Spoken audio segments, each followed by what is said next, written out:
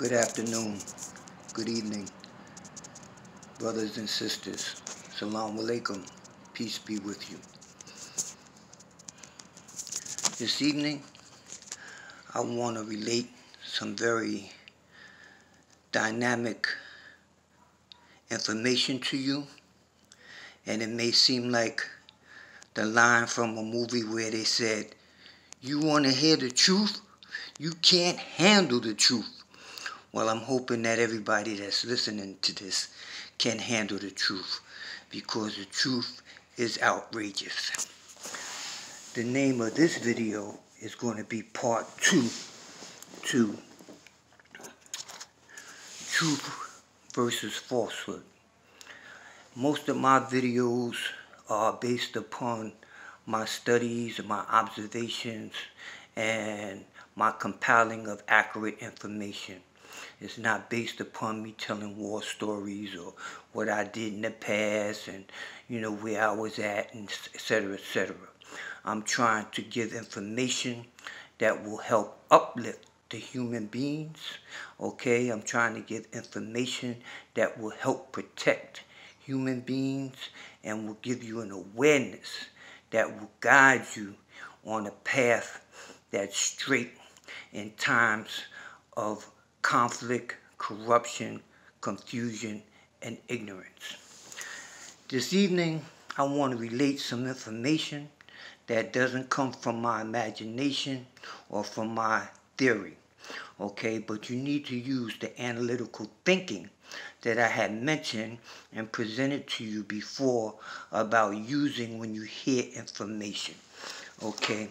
Tonight, I want to give you some information, okay, that comes from a recent article from NBC News Update.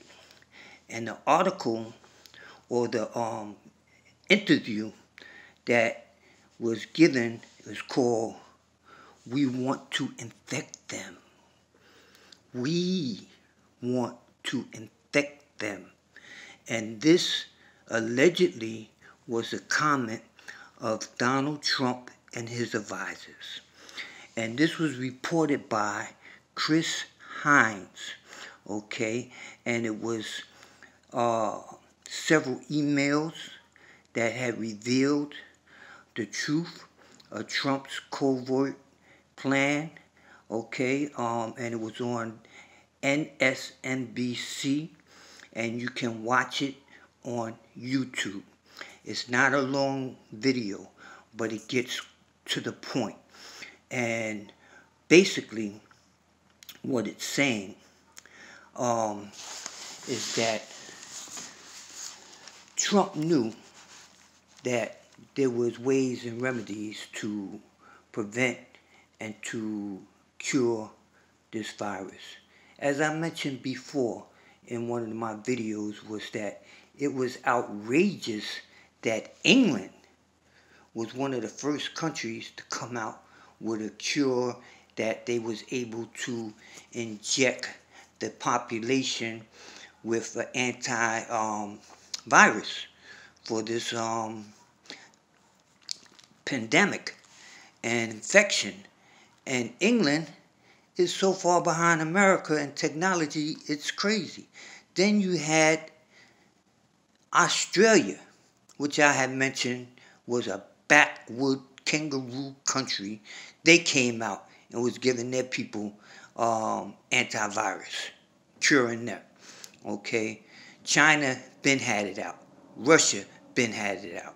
So why America, which is supposed to be the most powerful and the most dominant economic, political, and health advanced country in the world, still hasn't produced antivirus that would help cure the people?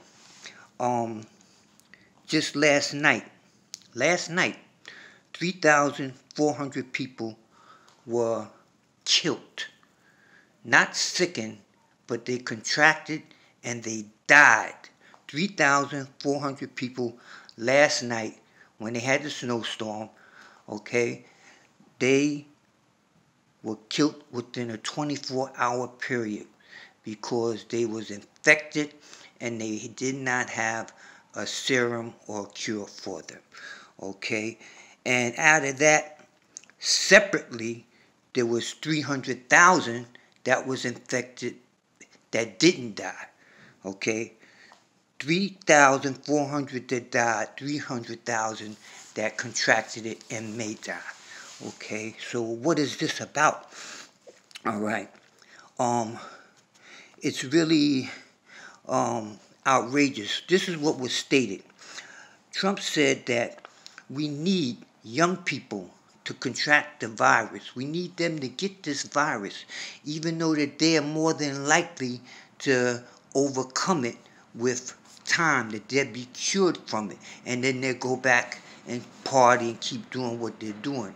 But the method of that was that they would spread it to older people, elderly people, sick people, people who had low resistance, and that it would knock down the population, especially the population that he thought was anti-Trump.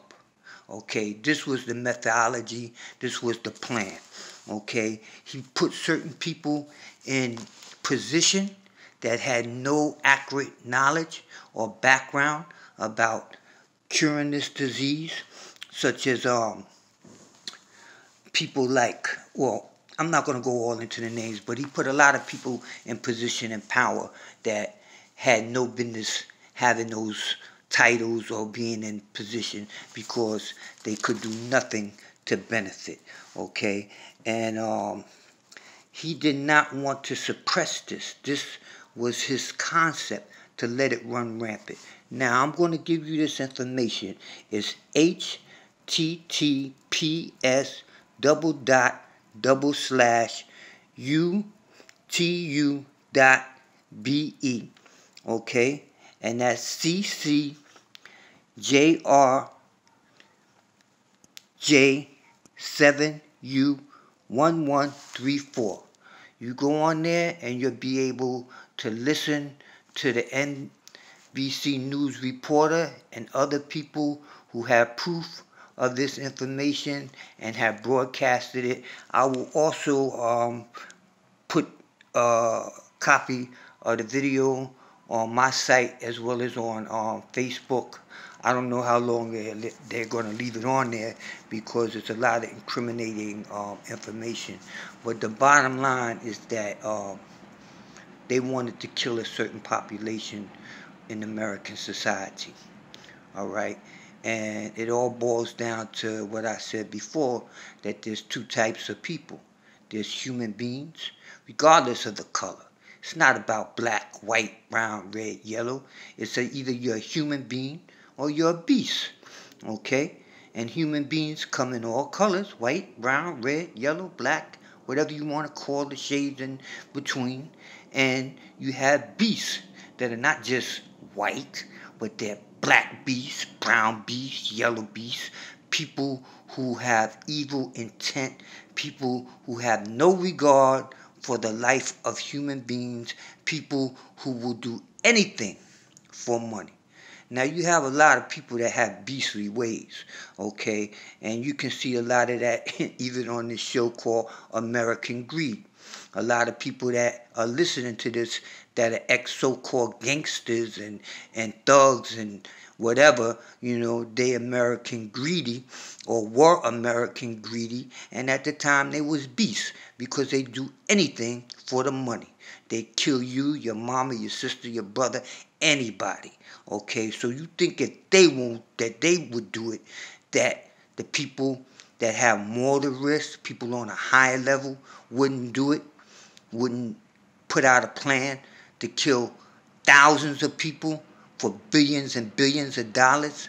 But then again, it's not just about the money, as a lot of us know. It's about the power, because there was rich people even on the street that didn't have to keep on selling drugs, didn't have to keep on sticking up, didn't have to keep being hitmen. Okay, they had enough money. But the thing about them, American greed. They were greedy and they wanted the power. They wanted the name. They wanted the reputation. So they went totally against everything that their heart had implanted within their consciousness when they were human beings, whether it was as a child or growing up, to know right from wrong, to know that you don't kill people for any reason whatsoever, especially for a penny, a dollar, a nickel, a quarter, or whatever amount.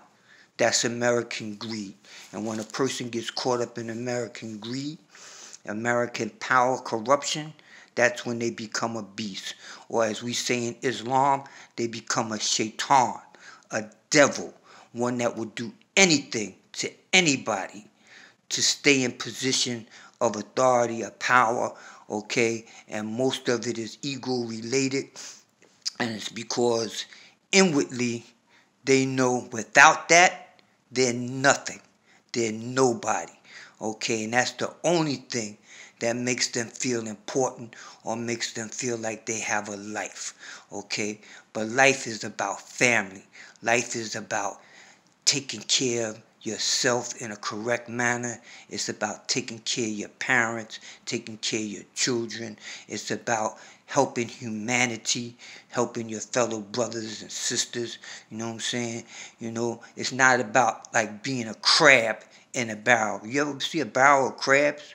Okay, they'll push one up to the top, and the minute one crab is ready to fall over that barrel, the 2 or 3 of them will grab him by the leg, grab him by his little arm, and pull him back down to the bottom. Okay, and they say that that's how a lot of people are in this society, from the street level of petty criminals to so-called top-level gangsters, all the way up to the White House. And that's what has manifested itself. But on this level, it has caused the effect of millions of people to die. So don't take my word for it. As I said, this is Truth versus Falsehood, Part 2. Okay? As my mother told me when I was a child, tell the truth and shame the devil. Tell the truth and shame the devil. Tell the truth and shame the devil. And for more information, go on YouTube. You can go to my site, Seafood True Master, okay, on YouTube. And I will post that video. Like I said, I don't know how long it's going to last. I already put a post up on Facebook. And you listen to the men of knowledge and the men of the news media who have risked their reputation, their jobs, their lives to put this information out there and to let you know what's really going on and how people that you think are trying to help you are really trying to kill you and keep you sick, okay, for a lot of political and economical reasons, all right? You know, you have to really have analytical thinking to understand what's going on in this world. And if you don't understand it, you're going to be a casualty and a victim. It's like going to war and everybody got machine guns, M16s, and heavy artillery, and you out there with a BB gun. Or better, worse, you out there with a slingshot. Or even worse than that, you got a rock or nothing at all. So with that, I'm going to bring this to a close. I wish the best for the human beings. And as for the beast, you know what awaits you. Nothing but the fire. Okay? And wallahi, that is not my word, but that is the word of Allah. Okay? Shaitan, a'udhu billahi minash shaitani rajim. May Allah, God, protect us from the devil, from his tribe, his siblings, and his forces, and guard us against evil, and keep us on a path of righteousness, keep us on a path of goodness, and protect us and our loved ones. Ameen.